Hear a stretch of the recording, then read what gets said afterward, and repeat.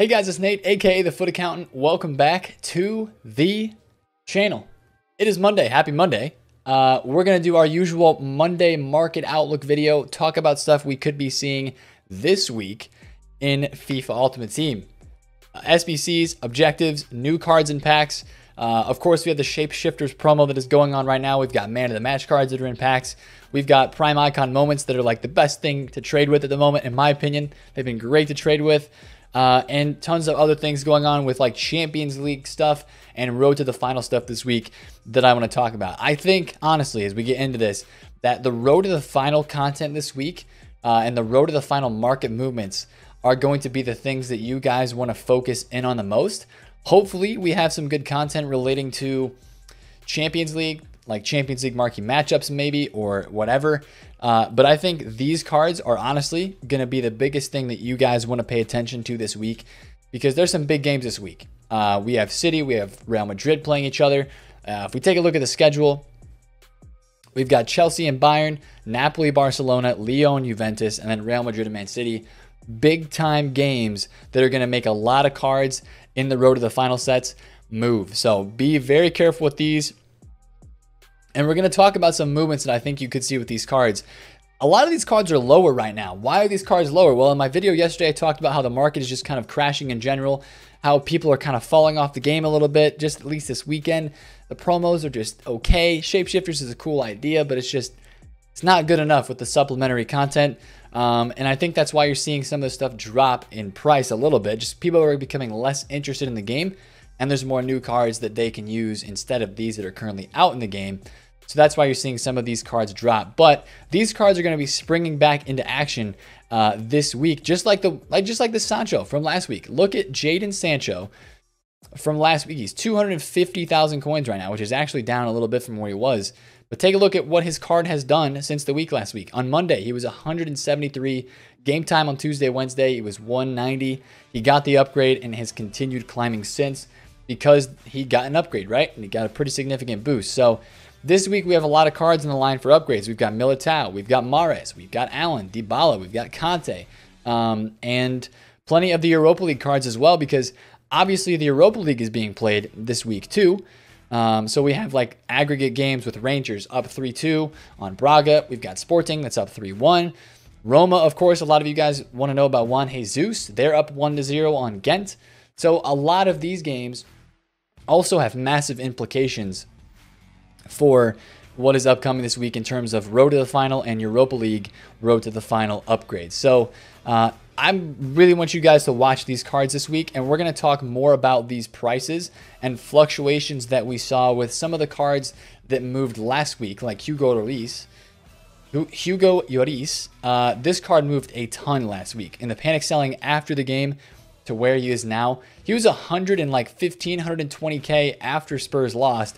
Now he's back up to 160. I want to talk about that later this week as we get closer in, because there's going to be some market movements with these cards since they're so rare and so desirable, since they're still live items, that we're going to want to look at based on which cards in the Champions League games. Champions League game only for these, just because of how they're structuring with the first leg. Like right now, we're only in the first leg games for Champions League. Europa League is one section behind, or one stage behind. So we'll talk about that later in the week, but these cards move a ton, and they're going to be very profitable this week if you get in on the right ones at the right time. Let's talk about the current promo that is going on, though, with the Shapeshifters. I'm kind of watching these cards right now. I'm recording this right after Squad Battle Rewards, and we are seeing some dropping prices on the market for some of these cards. David Luiz is currently 1.05, 1.06 mil on the market, and he has dropped like over 100K today. Some of these guys have dropped a decent amount with Squad Battle Rewards. That's just supply coming onto the market. This happens every single week, right? This has happened almost every week with these promo cards, as they drop like this, because there's just not a lot of other times of supply, especially on the weekends for these. So like right now, Atal is 440. Wow, he's still dropping 440K.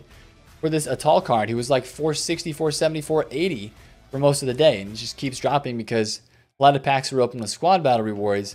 Now, are these cards going to rise back up this week? Is this their low point? No, they should be getting lower as the week goes on. They should get hit with Weekend League rewards supply because we still have a second set of these cards to come out. Now, of course, this first set is a really, really good set, I think. You know, based on what it could be. We've got a lot of decent player names in here. We've got a lot of cool position changes and cool upgrades. Mahrez, 330k, like center attacking mid. Mahrez is dope. That's going to be a card that a lot of people try out and use. He fits the meta. Short, 5-star skills, a good weak foot, good agility, good balance. So that's going to be a card that a lot of people are going to try out. The Marcelo, of course. The Lucas is not bad. The Ronaldo Sanchez, the Mbabu. Like there's some... This is a decent squad of cards in it, but there's also a second set coming, so that's just something to keep in mind and to be aware of.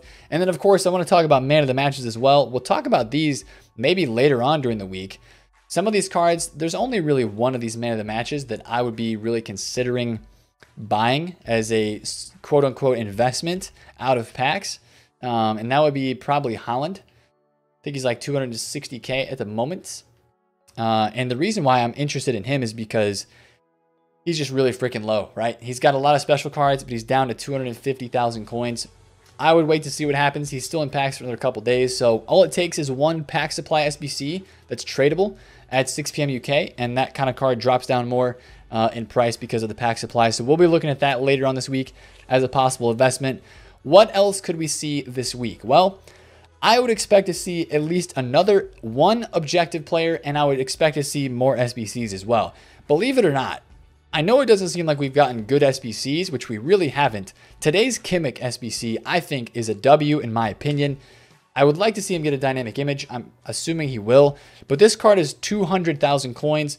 What they did is they position changed him to CDM, and they gave him different work rates. He has a high work rate in this game. That makes him perfect for a box-to-box center midfielder or a CDM, which his card stats suit him perfectly for, or even for a right back. You could probably play him in-game at right back if you wanted to. Really solid looking card and a pretty nice stat boost.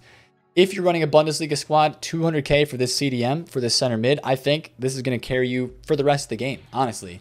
If you do this SBC, I don't blame you at all, especially with fodder being so cheap as it is already. This SBC is only like 200k or a little under, and you get tradable packs back. So if you're a Bundesliga guy, I don't mind you doing that squad at all. Mkhitaryan still isn't bad to me. So hopefully we continue to get good value SBCs this week. I would expect the possibility for upgrade packs to be coming on today, actually Monday. I feel like upgrade packs could be coming. If they're going to come out, EA's been kind of doing them on Monday, I think, for every promo that we've gotten so far. So I would expect today to see some form or variation of upgrade packs if you want to try to pack yourself one of these new cards in this set, which I do think, I hope they put up the 81 plus upgrade, because I would be interested in hitting a few of those. Because if you think about it, a Marcelo would fit into my team very nicely. A David Luiz, I already have the flashback, but I would take the 91 David Luiz. Any of these guys, honestly, would love to try to pack one. A couple of them, a Ben Yedder, you know, would be nice. A Natal Super Sub, of course, the Messi, the Lucas. I really want that Lucas card. So, Shapeshifters this week. Again, if you're wanting to buy these for your team, probably Thursday is our buy time for them. We're going to have to watch and see what happens on Thursday and Friday with these cards, because a lot of times for the other promos, if the second team isn't very good, the first team rises out of packs and it goes up Friday night after that second team comes. So that's going to be something to monitor, something to watch out for as well. Something we also have coming in this next week is the possibility for a pretty big time team of the week. And I'm going to show you guys right now. This is a team of the week prediction, and a prediction only, on Twitter by Broker Foot is his name. Messi could get in team of the week, and he's not shown here, but Messi, I think, should get in team of the week for his 4-goal performance that he had this weekend. I know he's already in the Shapeshifters promo, but they've done this before, where if they give that card a team of the week item, the Shapeshifters card is in packs until it goes out of packs on Friday. Then the Inform comes in packs after that. I hope that they do that with Messi. But other than that, this team of the week doesn't look bad. Aubameyang, Marquinhos is okay. Gnabry is cool. Bruno Fernandes, nice. Tellez could get another Inform.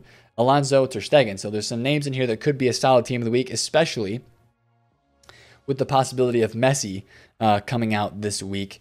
And I guess other things that could come out this week, start to maybe think, you know, they're putting out some, I hate to say solid SBCs, but the player selection for these has been good so far, besides Olaza. If we get one or two more of these Shapeshifters SBCs, I do have a hunch. I don't know who it's going to be, but it seems like a Fabinho would be perfect for this. A Fabinho center back card. And this is just, somebody mentioned it in my Twitch chat tonight, and I really got to thinking about it, and I agree with it, right? Fabinho center back card. He has an inform. He has a Team of the Year nominee. Fabinho doesn't have that many other special cards in this game. Those are the only two, basically, and the UCL. Give this guy a center back position change. He had a center back inform last year in foot 19. That would be an SBC if they price it correctly that a lot of people would be interested in. If you give him a stat boost right now, he's going to go over 70 pace. He's going to have over 80 passing. He's going to have over 80 dribbling, high 80s defense, mid to high 80s physical, medium high work rates already. They don't need to change that. Just basically boost his base pace and then boost his passing and dribbling a little bit, and then maybe give him like a little bit of a boost on defense as well.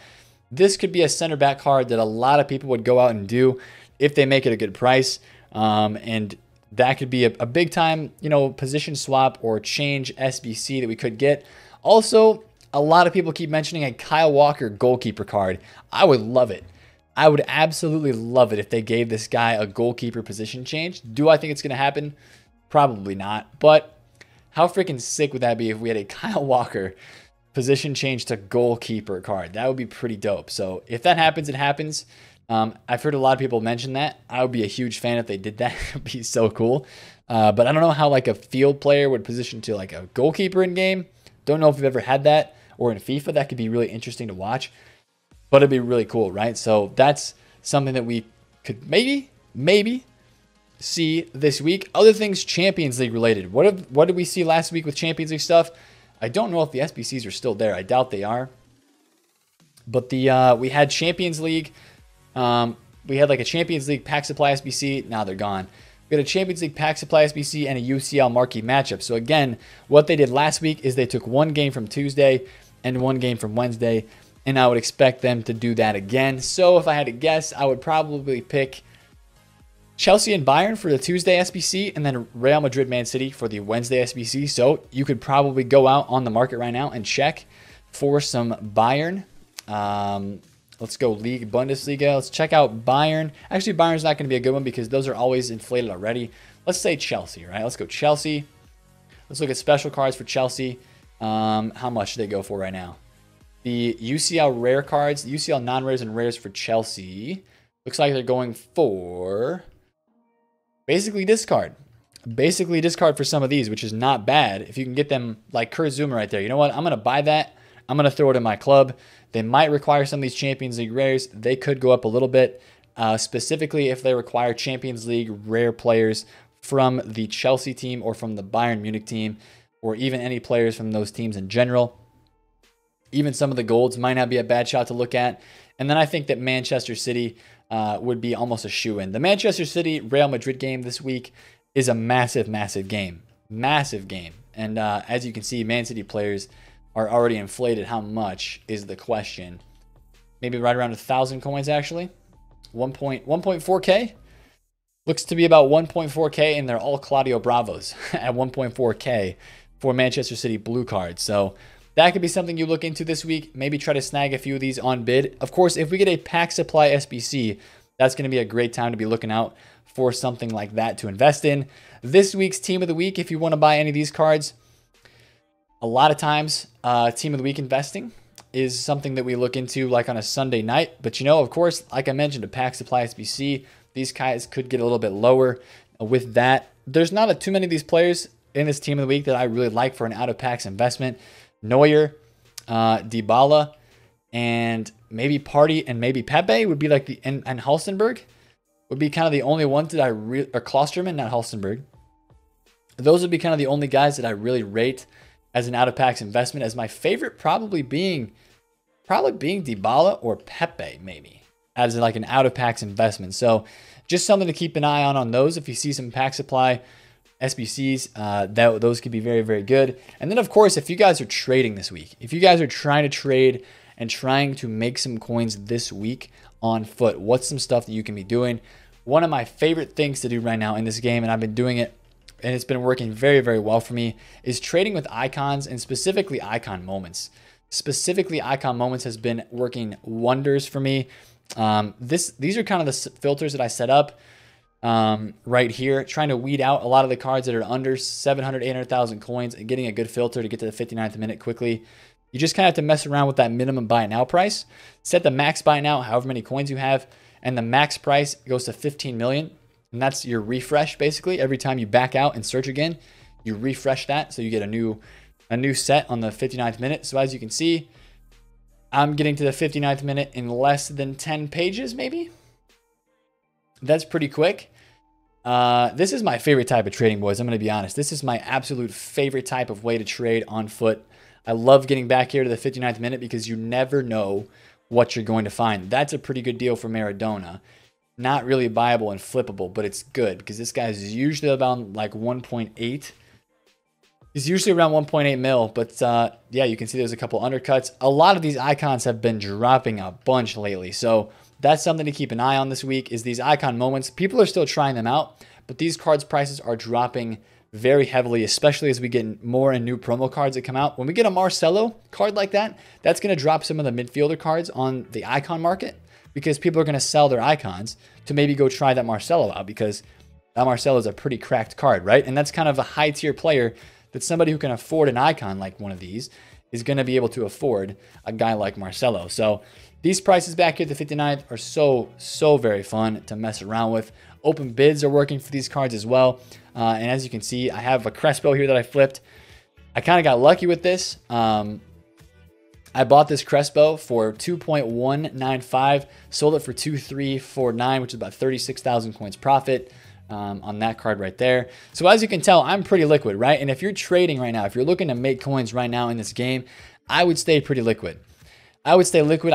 I would do fluctuations. There's plenty of ways to trade in this game right now with just fluctuation trading, with getting on the market, looking at past team of the weeks, getting on open bids, and just looking at the cards fluctuate. They fluctuate every day because they're rare and they're out of packs.